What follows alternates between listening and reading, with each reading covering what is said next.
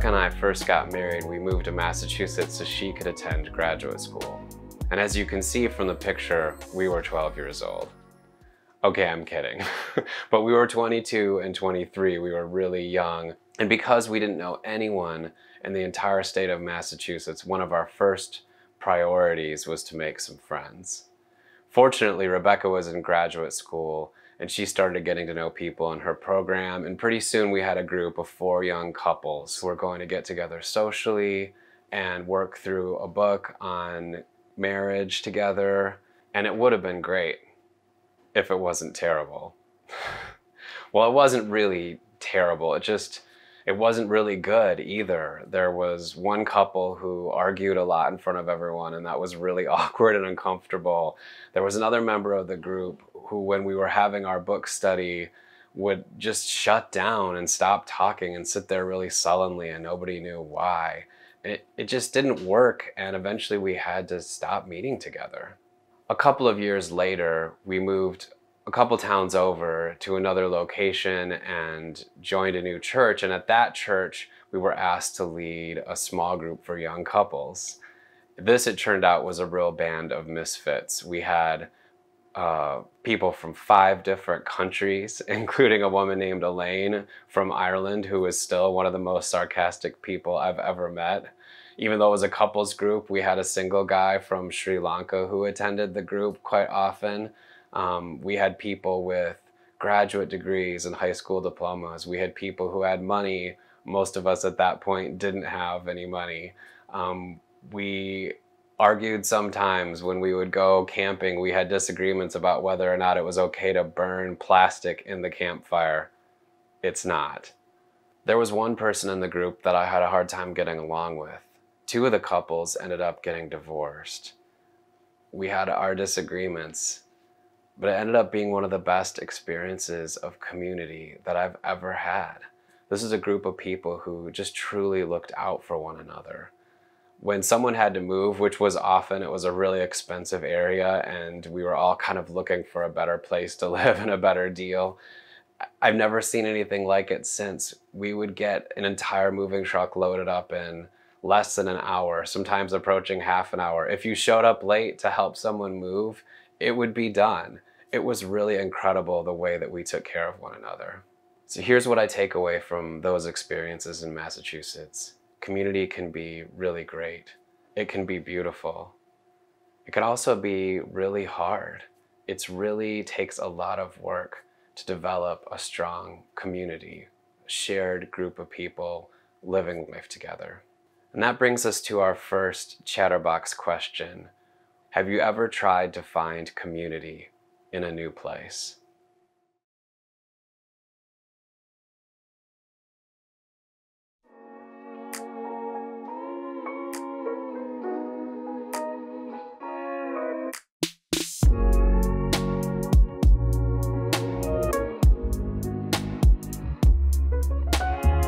Hello, my name's Kevin Fitton, and I am the worship leader at Sycamore Creek Church's Potterville Campus and also a member of the teaching team. Today we are continuing our series, 3 Simple Rules, where we are looking at John Wesley's 3 Simple Rules for Spiritual Health, and we're applying it to different areas of our lives. Today I'm going to be applying John Wesley's 3 Simple Rules to the idea of building community. And the reason that we're doing this is because, as I've been saying, building community is hard. It takes work. And I believe Wesley's 3 simple rules can help us to find and maintain community, stronger community in our churches and throughout our lives. So what are Wesley's 3 simple rules? The first is to do no harm. The second is to do good. And the third is to stay in love with God. Okay, the first rule is to do no harm. Now let me ask you this. Which of you have ever caused harm to someone in your church community, in a social group that you're a part of, or in your work community? I hope a lot of you are raising your hands. I'm guessing a lot of you are raising your hands. And if you aren't, I'm wondering if maybe you're having a little bit of trouble with your memory. Because we all do this. We all cause harm. It's why it's Wesley's first rule. He's telling us, stop it. Stop hurting one another. But why? Why do people do this? Why do we cause harm to one another so often? Even people who really truly desire to do good and to be good in their lives. I want to turn together to Genesis chapter 4. This is the story of Cain and Abel. Now Abel kept his flocks and Cain worked the soil. In the course of time, Cain brought some of the fruits of the soil as an offering to the Lord. But Abel brought fat portions from some of the firstborn of his flock. The Lord looked with favor on Abel and his offering, but on Cain and his offering he did not look with favor. So Cain was very angry, and his face was downcast. Then the Lord said to Cain, "Why are you angry? Why is your face downcast? If you do what is right, will you not be accepted? But if you do not do what is right, sin is crouching at the door. It desires to have you, but you must master it." Now Cain said to his brother Abel, "Let's go out in the field." And while they were in the field, Cain attacked his brother and killed him. Why did Cain kill Abel? Abel didn't do him any harm. The issue, of course, is Cain's insecurity. He's made an offering. It's just an okay offering, while Abel has given from the very best of his flocks. And out of his jealousy and his insecurity, he lashes out. This is something that we all do. When we feel insecure, we seem to just want to cause harm to other people. A high school teenager sees a post on social media with all of their friends together at an event that they weren't invited to. What does the teenager do? Maybe she makes a post on social media and makes sure to leave someone else out so that they know what it feels like to have that experience. Maybe he brags about a test score when someone else next to him is struggling. A middle-aged man worries he's going to be passed over for a promotion in favor of a younger colleague. Out of frustration, he spreads a rumor about the competitor. An older woman feels ignored by her children. They just seem to have forgotten about her and her needs. Every time she talks to one of them on the phone or every time they're together, she makes sure to bring up the fact that she's lonely and that she's been disappointed and let down. And it makes everyone miserable. Why do we do this? Why, when we feel pain, does it make us want to cause harm to others? Well, when we feel insecure, left out, hurt, or ignored, we have an impulse to cause pain to someone else, to have them experience the same feelings that we've experienced. At least then they'll know what it feels like. Cain feels badly. He wants Abel to feel badly. Mission accomplished. There is an expression in the world of psychology: hurt people hurt people. The problem, though, is that hurting other people doesn't actually solve the problem or help us deal with our emotions. It only compounds the pain. So how can we respond to these experiences and these hurts in a healthier way? I have 3 suggestions for how we can respond to these feelings of insecurity and these hurts without perpetuating the pain that it's caused us. First of all, share your feelings of pain with someone that you can trust. This is just a different way of responding to what we're experiencing, a healthier way. Take it to a really close friend or maybe a therapist. Having those feelings recognized and validated by someone else can really help to ease that hurt and make us feel like we don't need to lash out at others. Second, you can respond by finding something positive to do. Now, I do want to add a disclaimer to this, which is that if you're in a community of people where a leader is abusing power or it's just a really ugly environment, it's probably the best to just get out of there and go somewhere else. But most of the time, the issues are personality conflicts or miscommunication or misunderstanding. And instead of being a gossip and complaining to someone else about a problem that you have with someone else, a much better way of dealing with the situation is to find a positive way to contribute to your community. You can address the situation by bringing about change. Maybe you can help with communication issues by offering to put together a better platform for communication. It's amazing what you can do by responding to a negative situation with a positive response. It's really surprising. And the third, healthier response is to entrust our self-worth to God. When we are hoping that other human beings are going to help us to feel good about ourselves and we are putting that in the hands of others, we're going to end up being disappointed and let down. But God is faithful. God is consistent with us. God believes deep in his heart that we are worthwhile. He's the one who created us. And God is so much more of a trustworthy and reliable source when it comes to finding our sense of self-worth. And it makes a huge difference if we are continually, through prayer, daily going to God, looking for him to be the one to give us a sense of who we are as human beings and our value. We're choosing instead to share our feelings of insecurity with a safe person. We're doing that instead of lashing out. We're choosing, in the context of a community of people, to do good, to help find solutions where there are problems with personality conflicts and communication. We're experiencing and expressing positive leadership instead of trying to make things worse. And instead of looking to others for our sense of self-worth, we're choosing to entrust that to God. Which brings us to our next discussion question. Which of these three ways that we can use to stop perpetuating harm are you most attracted to?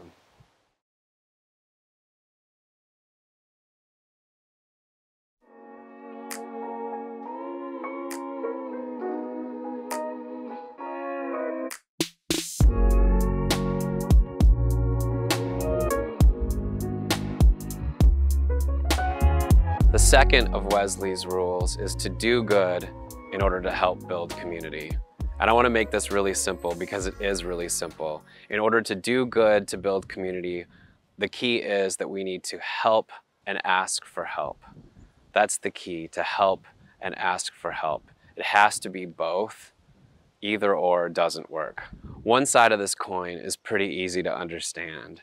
If a person is always asking for help and taking help if they need, want, but they're never responding to other people's needs, that's an unbalanced approach to community. Now, of course, there are going to be times in our lives when we need more help. We've gone through a divorce or a job loss or experiencing, physical issues or a long-standing illness. And there are going to be seasons in our life when we're going to be receiving a lot more help than we're going to be able to offer to others.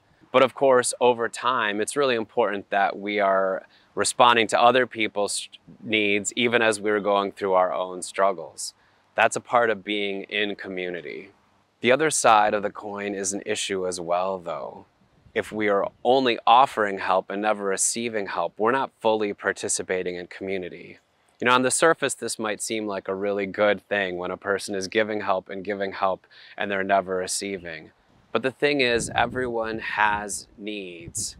And if we're not willing to accept help from others, then we're rejecting community. We're saying to other people, I don't need you. And that's just as detrimental to community as the person who's always taking, the person who will never be willing to receive. Think about it this way. In nature, there are three ways in which species relate to one another. One of those ways is a parasitic relationship, where one species is taking advantage of another species. That species thrives while the other's suffering and dying for the sake of the species that's thriving. Then we have commensalism. And in commensalism, you have one species who is gaining from the relationship and another that's in a neutral stance. And then finally, we have mutualism. Mutualism is when two different species and all these organisms are participating in community. They're all gaining from the relationship. Now, what do we want our communities to be like of those three modes of relating to one another as species? We want to experience mutualism, right? And the only way that we can experience mutualism is if everyone is participating in that by helping and receiving help. Okay, so the key to doing good in community is to both help and receive help. It's really important that we are contributing to our community, that we're giving financially, that we're investing in relationships with other people in the community, and not just our best friends, that we're greeting guests and we're taking time to get to know people who are new to the community or who maybe haven't been reached out to by others. And it's also really vital that we're people who are receiving help, who are willing to be vulnerable enough to take part in community in that way, where we are giving and we are also accepting that support and help from others. In community, we learn to let down our guard. And that brings us to our third Chatterbox question. Is it easier for you to be someone who is giving or receiving help?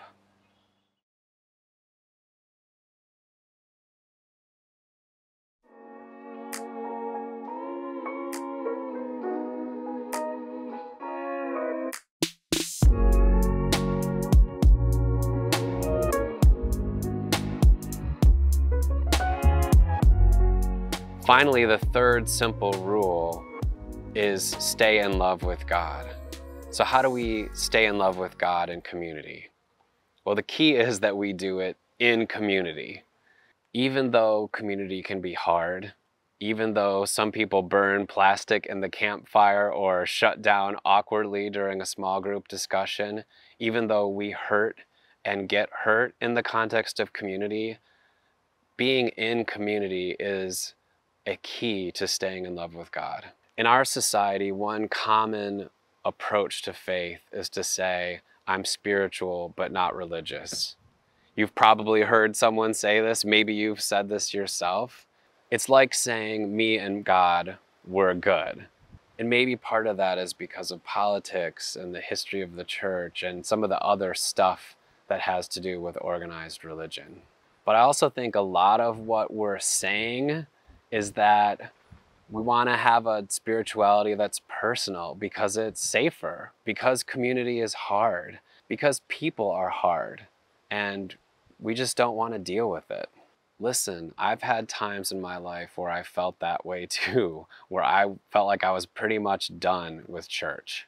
But here's the reality. I honestly don't know how any person can successfully pursue God and stay in love with God outside of the context of community. I don't know how we can accomplish anything significant in our lives on our own. My primary vocation at this point in my life is as a writer. And I know that we have a stereotype about writers that it's this very solitary endeavor, that the writer heads off into a cabin in the woods and then they come out with this book. And certainly there are aspects of writing that are solitary. There are parts of it that we do on our own. But I can tell you that I have a book coming out this fall, and I recently wrote the acknowledgments page for my book.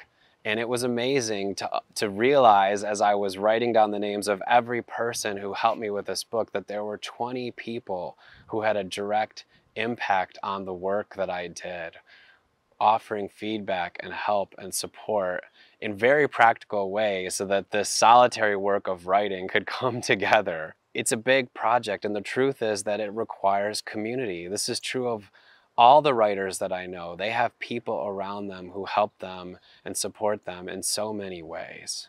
Even in this very solitary art form, I don't know a single person who does that work on their own. And this is true even more so in the pursuit of following and staying in love with God. In the book of Hebrews, the writer makes this plea to people of faith. Let us hold unswervingly to the hope we profess, for he who promised is faithful. And let us consider how we may spur one another on toward love and good deeds, not giving up meeting together as some are in the habit of doing, but encouraging one another, and all the more as you see the day approaching. Notice how the writer makes this plea to stay in love with God, and then immediately follows that with a plea to stay in community, to not give up meeting together, to stick in there, even though sometimes it's hard. It's because it's vital that we have people around us, a community of people who will help us to stay in love with God. We have 2 teenage girls in our family, and I can tell you that being a teenager in the 2020s is hard.